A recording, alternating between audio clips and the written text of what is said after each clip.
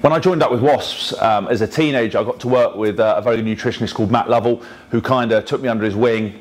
He was working with the England team at the time, and he looked at my diet. We kept a food diary, and he kind of changed my way of thinking, and I considered food a lot more. I looked at my plate composition in terms of how much protein I had, how much carbohydrates, how much vegetables, getting that different variety, and making sure that every time I trained, I was fueling that training. And I was a performance athlete, not a cover model. That's a mistake that a lot of people make. You know, you might want abs, but if you're a performance athlete, you have to fuel that training.